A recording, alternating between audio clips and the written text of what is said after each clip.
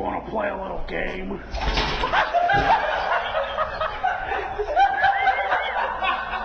What's going on, everyone? My name is Triforce Addiction and welcome back to another COD Mobile Blueprint episode. So today we are going to be covering the newly released Chopper rules of the game. So yeah, we're starting off the Halloween theme very strong with the Saw themed Chopper rules of the game. So what's in this draw, basically just the Saw character, well, Jigsaw, or I guess Billy. He is a part of a character. He's not actually a separate character skin. It's kind of weird. Like he's a skin for a certain character in this game. He's not an individual operator for some reason.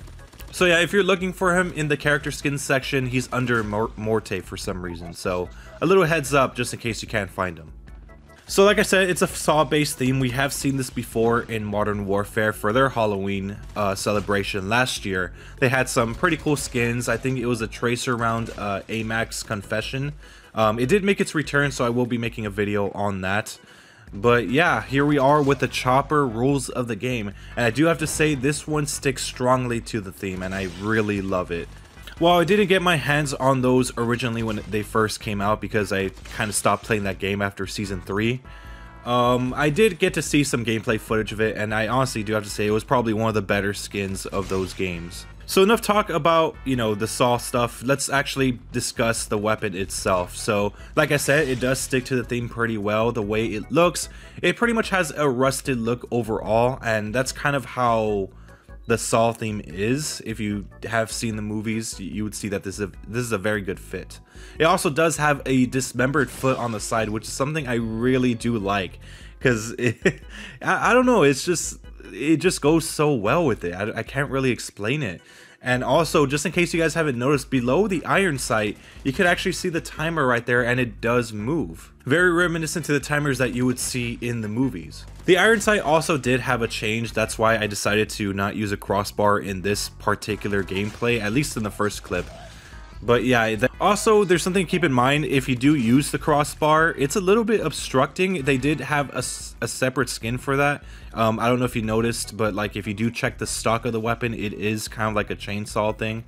But if you do manage to put this on, it'll change into a Reaper sight. So that's pretty cool. But the one problem is that, you know, the hand's kind of in the way, so it could be a little bit obstructing. So that's something you probably have to keep in mind if you do want to use the crossbar. Also, let's talk about the death effect. So the death effect is probably the most gruesome out of all of them so far that we've seen in the game. Because basically when you kill the enemy, a Saw basically just grinds them and, you know, it's just a whole puddle of blood. It's amazing. It's really nice. Also, this weapon does have some different shooting sounds, whether you have it suppressed or not. It pretty much has that chainsaw sound. I really do like that as well. Rules of the game also does have some different effects, something that you can't really see in first person.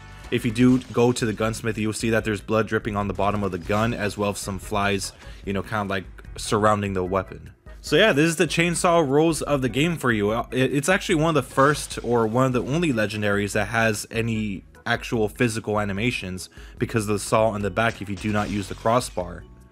So now let's move on to the attachments. It does have Chopper Infantry, Sleight of Hand, OWC Laser Tactical, 120 round reload, as well as stippled grip tape. But for the class up that I have for you guys, the attachments are Chopper Infantry, YKM Light Flash Guard, Disable, OWC Laser Tactical, as well as Heavy Handle. Also, just in case you guys were curious, this is how the blueprint looks like with all the completionist camos available. So gold looks pretty cool, platinum looks pretty cool, Damascus looks alright. But I would say obviously the best one is diamond. So if you guys haven't grinded for diamond already and you want to unlock this skin, I recommend doing so now. So anyways, that's pretty much going to do it for this video. Hope you guys enjoy. Make sure to leave a like, make sure to subscribe for some more COD Mobile content, and I'll see you guys next time. Thank you.